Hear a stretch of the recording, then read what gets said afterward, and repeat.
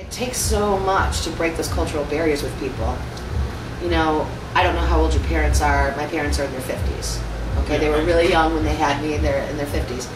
So in order for them to be adjusted enough to actually listen to hip hop, 20 years ago, they would have had to have been exposed. And if they weren't in the right culture and the right environment, they weren't exposed to what was coming out then. What Run DMC and things like that.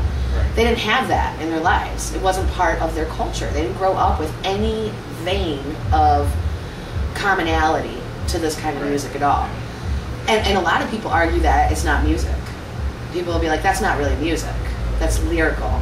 Well, how about creating original beats? That doesn't count. Well, it's not an instrument. Well, yeah, it is.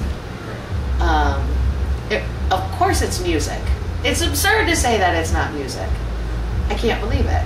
The people that are saying this argument are the people that have had no exposure at all. And those people will never, ever, ever come to see a show. So I'm not going to chase them down. Why bother? Promote to people who will maybe open up their minds and give it a chance. You know, it's bike time right now. With the appearance of Beanie Siegel and State Property, and then I have a funk jam band in the Blue Note, which is a kind of a fun juxtaposition. Right. It's not, I don't expect to see many bikers, you know?